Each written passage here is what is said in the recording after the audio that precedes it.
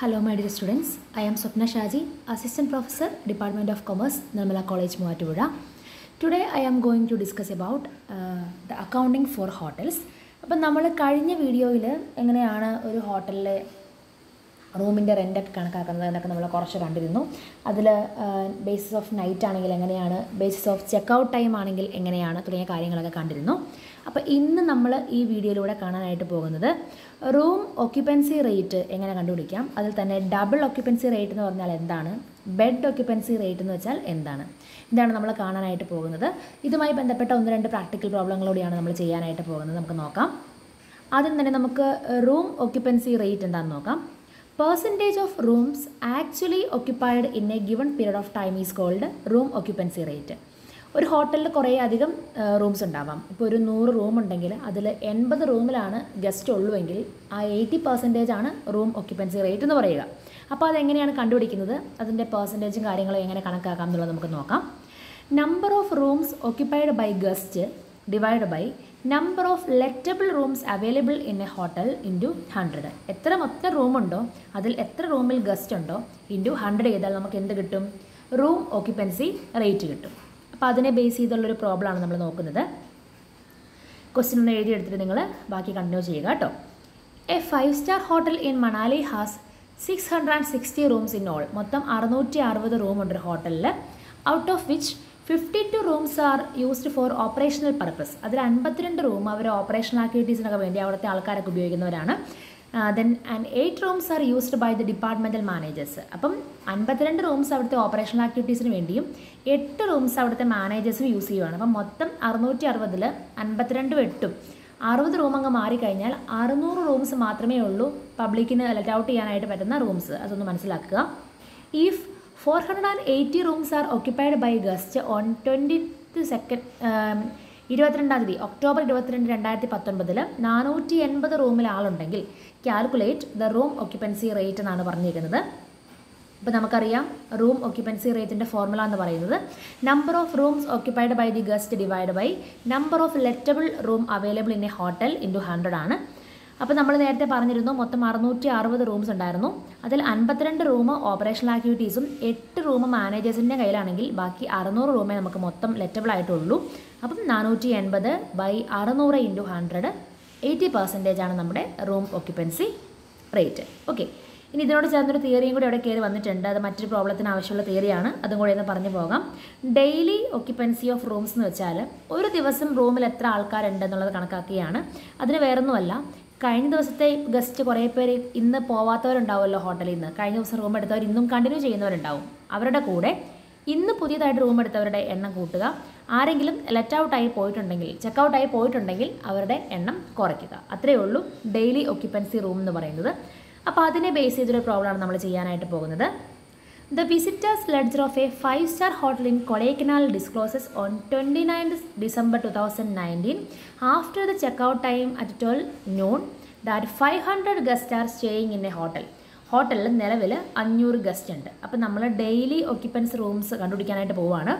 Daily occupancy of room on 30th December 2019. Number of guest brought forward from 29th December 29 നമ്മുടെ കയ്യിലുണ്ടായിരുന്നവർ, അവർ ഇനിയും ചെക്കൗട്ടായി പോവാത്തവർ 500 പേരുണ്ട്. അതിൻ്റെ കൂടെ there is no further arrival and checkout on guest on 29th December. അന്ന് പിന്നെ ആരും വന്നൊന്നുമില്ല, മൊത്തം 500 പേരെ ഉണ്ടായിരുന്നുള്ളൂ. Then on 30th December 2019 80 guest checkout while 100 guest arrived. അപ്പം 80 പേരുണ്ടായിരുന്നത് ഈ 500-ൽ 80 പേര് പോയി, പക്ഷേ 100 പേര് വീണ്ടും വന്നു. അപ്പം വന്നവരെ അങ്ങോട്ട് കൂട്ടുക. Add number of guest arrived during A day.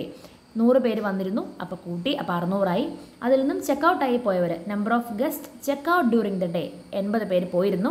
അത് കുറയ്ക്കുമ്പം ബാക്കിയുള്ള 520 പേരാണ് ഓക്യുപ്പൻസി ഓഫ് റൂം എന്ന് പറയുക. അപ്പം 30-ാം തീയതി നമ്മുടെ ഹോട്ടലിൽ മൊത്തം റൂം ഓക്യുപ്പൻസി എന്ന് പറയുന്നത് 520 റൂംസ് ഫില്ലാണ്. പഴയ 500 പേരുണ്ട്, പുതിയ 100 പേര് വന്നു, പഴയ 80 പേര് പോയി. അപ്പം ഇതാണ് ഡെയിലി റൂം ഓക്യുപ്പൻസി റേറ്റ് കണ്ടുപിടിക്കാനുള്ള ഒരു പ്രോബ്ലം. ഓക്കെ, അപ്പം മനസ്സിലായെന്ന് വിചാരിക്കുന്നു. സിമ്പിളാണ് ഇതൊക്കെ. ദെൻ അടുത്തതാണ് double occupancy rate. When occupancy rate is calculated considering both the rooms available for letting out and the number of guest. എത്ര റൂം നമുക്ക് അവൈലബിൾ ആയിട്ടുണ്ട്, അതിൽ എത്ര ഗസ്റ്റ് ഉണ്ട് എന്നതിനെ ആശ്രയിച്ച് നമ്മൾ റൂം ഒക്യുപ്പൻസി റേറ്റ് കണ്ടുപിടിക്കുകയാണെങ്കിൽ അതിന് പറയുന്നതാണ് ഡബിൾ ഒക്യുപ്പൻസി റേറ്റ്. നമുക്ക് അതിൻ്റെ ഫോർമുല ഒന്ന് നോക്കാം. Total number of guest minus number of room occupied divide by total number of എന്താണ് ലെറ്റബിൾ റൂമാണ് ഉദ്ദേശിക്കുന്നത് കേട്ടോ. നമ്പർ ഓഫ് റൂം ഒക്യുപ്പൈഡ് താഴെ ഉദ്ദേശിക്കുന്നത് ടോട്ടൽ നമ്പർ ഓഫ് ലെറ്റബിൾ റൂം എന്ന രീതിക്കാണ്, അല്ലെങ്കിൽ ടോട്ടൽ എത്ര റൂം അവർ എടുത്തു എന്നുള്ളതാണ് ഉദ്ദേശിക്കുന്നത്. നമുക്ക് നോക്കാം. ഒരു പ്രോബ്ലം ചെയ്യുമ്പോൾ എന്താണെന്ന് മനസ്സിലാവും. A 5-star hotel in Madras has 320 ലെറ്റബിൾ rooms. മൊത്തം 320 റൂം ഉണ്ട് അവരുടെ കയ്യിൽ on A particular day. 240 rooms R occupied by 300 guest. നമുക്കറിയാം ഒരു റൂമിൽ ഇപ്പം ഒരൊറ്റ ആൾ നിന്ന് റൂം എടുക്കുകയല്ല ചെയ്യാറ്, 2-3 പേരൊക്കെ ചെന്ന് റൂമൊക്കെ എടുക്കാറുണ്ട്. ഫാമിലിയൊക്കെ ആയിട്ട് ചെല്ലുവാണെങ്കിൽ അങ്ങനെയൊക്കെ എടുക്കാറുണ്ട്. അപ്പം നമ്മുടെ ഈ പ്രോബ്ലത്തിൽ 240 റൂമാണ് മൊത്തം ആൾക്കാർ എടുത്തിരിക്കുന്നത്. അതിൽ 300 ഗസ്റ്റ് മൊത്തം ഉണ്ട്. അപ്പോൾ ഒരു റൂമിൽ 2 പേരോ 3 പേരോ ഒക്കെ വെച്ചിട്ടുണ്ടെന്നുള്ള അസ്യൂം ചെയ്യുക. Calculate double occupancy rate. അങ്ങനെയാണെങ്കിൽ ഡബിൾ ഒക്യുപ്പൻസി റേറ്റ് എത്രയാണെന്ന് കണ്ടുപിടിക്കാനാണ് പറഞ്ഞേക്കുന്നത്. Double occupancy rate is equal to number of total guest minus number of rooms occupied divide by number of rooms occupied into 100 ആണ്. അപ്പം 300 ആൾക്കാരാണ് മൊത്തം ഉള്ളത്. 300 മൈനസ് എത്ര റൂം അവർ എടുത്തേക്കുന്നത്? 240 അല്ലേ. അപ്പം 300 മൈനസ് 240 ഡിവൈഡ് ബൈ എത്ര റൂം തന്നെ എടുത്തേക്കുന്നത്? 240 ഇൻറ്റു 100. അപ്പം 300 മൈനസ് 240 എന്ന് പറയുമ്പോൾ 60 വരും.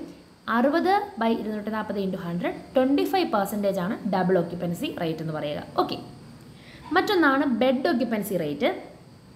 If occupancy rate is calculated on the basis of number of bed available for letting is called bed occupancy rate. ഒരു ഹോട്ടലിൽ കുറേ റൂംസ് ഉണ്ടാവാം, ചിലപ്പോൾ ഡബിൾ ബെഡ് ഉണ്ടാവാം, സിംഗിൾ ബെഡ് ഉണ്ടാവാം അല്ലേ.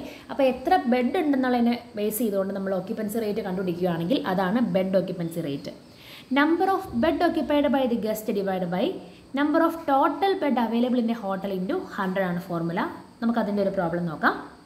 A 5-star hotel in a Goa has 300 lettable room, out of which 200 rooms are single bed and 100 rooms are double bedrooms.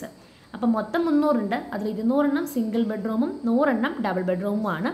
On 30th November 2019 160 single rooms and 80 double rooms R occupied by the guest. മൊത്തം 200-ൽ 160 single റൂമും 100-ൽ 80 double റൂംസും guest occupied ആണ്. Calculate bed occupancy rate for the day എന്നാണ് പറഞ്ഞേക്കുന്നത്. അപ്പോൾ നമുക്ക് ആദ്യം എത്ര bed ഉണ്ടെന്ന് കണ്ടുപിടിക്കണം. Total number of bed available in A hotel. അപ്പം നമ്പർ ഓഫ് ബെഡിന് സിംഗിൾ റൂമും നമ്പർ ഓഫ് ബെഡിന് ഡബിൾ റൂമും കൂടി അങ്ങോട്ട് കൂട്ടിയാൽ മതി. അപ്പോൾ ശ്രദ്ധിക്കുക, സിംഗിൾ റൂം എന്ന് പറയുന്നത് എപ്പോഴും 200 തന്നെയാണ്. പക്ഷേ ഡബിൾ റൂം എന്ന് പറയുന്നത് സിംഗിൾ റൂമിൻ്റെ ഇരട്ടിയല്ലേ എപ്പോഴും. അപ്പം 100 ബെഡ് എന്ന് പറഞ്ഞാൽ ഇരട്ടിക്ക് തുല്യമല്ലേ, 200 തുല്യമല്ലേ. അപ്പോൾ അതാണ് അവരെ കാണിച്ചേക്കുന്നത്. 200 പ്ലസ് 100 ഇൻറ്റു 2. അപ്പോൾ 100 ഇൻറ്റു 2 എന്ന് പറയുമ്പോൾ 200 തന്നെ വരും. 200 പ്ലസ് 200 400 ബെഡ് ശരിക്കും ഉണ്ടെന്ന് പറയാം. ഡബിൾ റൂമിൽ 2 പേർക്ക് കിടക്കാമല്ലോ. അപ്പോൾ 400 bed. Then number of bed occupied, അതും ഇങ്ങനെ തന്നെ കണ്ടുപിടിക്കണം. നമ്പർ ഓഫ് ബെഡ് ഒക്യുപ്പൈഡിന് സിംഗിൾ റൂമും നമ്പർ ഓഫ് ബെഡ് ഒക്യുപ്പൈഡിന് ഡബിൾ റൂമും കൂടെ കൂട്ടണം. അപ്പോൾ സിംഗിൾ റൂമിൽ 160 ബെഡ് ഉണ്ട്, പ്ലസ് ഡബിൾ റൂമിൽ അവർ 80 ബെഡാണ് ഒക്യുപ്പൈ ചെയ്തേക്കുന്നത്. അപ്പോൾ 2 പേർക്ക് വെച്ച് ഉപയോഗിക്കാമല്ലോ. അപ്പോൾ 80 ഇൻറ്റു 2 160 വരും. അപ്പോൾ 160 പ്ലസ് 160 320 ബെഡാണ് അവർ ഒക്യുപ്പൈ ചെയ്തിരിക്കുന്നത്. ഇനി ബെഡ് ഒക്യുപ്പൻസി റേറ്റിലേക്ക് നമുക്ക് പോകാം. Number of bed occupied by guest divide by number of total bed available in hotel into 100. അപ്പം 320 ബെഡാണ് നമ്മൾ മൊത്തം ഒക്യുപ്പൈ ചെയ്തിരിക്കുന്നത്. 400 ബെഡാണ് മൊത്തം ഉള്ളത്. അപ്പം 320 ബൈ 400 ഇൻറ്റു 100 80%. അപ്പോൾ വളരെ സിമ്പിൾ പ്രോബ്ലംസ് ആണ് നമ്മൾ കണ്ടത്. 2-3 കാര്യങ്ങളെ കണ്ടുള്ളൂ. ഒക്യുപ്പൻസി റേറ്റ് എന്താണെന്ന് കണ്ടു, ഡബിൾ ഒക്യുപ്പൻസി റേറ്റ് എന്താണ്, ഡെയിലി ഒക്യുപ്പൻസി റേറ്റ് എന്താണ്, ബെഡ് ഒക്യുപ്പൻസി റേറ്റ് എന്താണ്. അപ്പം ഇതിനെ ബേസ് ചെയ്തുള്ള പ്രോബ്ലംസ് നിങ്ങൾക്ക് മനസ്സിലായിട്ടുണ്ടെന്ന് വിചാരിക്കുന്നു. വലിയ കോംപ്ലിക്കേഷൻസ് ഒന്നുമില്ല. എന്തെങ്കിലും ഡൗട്ട് ഉണ്ടെങ്കിൽ നിങ്ങൾ വീഡിയോയ്ക്ക് താഴെ കമൻറ്റ് ചെയ്യുക. അപ്പം എൻ്റെ ചാനൽ ആദ്യമായിട്ടാണ് കാണുന്നതെങ്കിൽ ചാനൽ സബ്സ്ക്രൈബ് ചെയ്യാനും ലൈക്ക് ചെയ്യാനും കമൻറ്റ് ചെയ്യാനും ഷെയർ ചെയ്യാനൊന്നും മറക്കരുത്. മറ്റൊരു അക്കൗണ്ടിങ് വീഡിയോ ആയിട്ട് നമുക്ക് വീണ്ടും കാണാം. അതുവരേക്കും ബൈ ബൈ.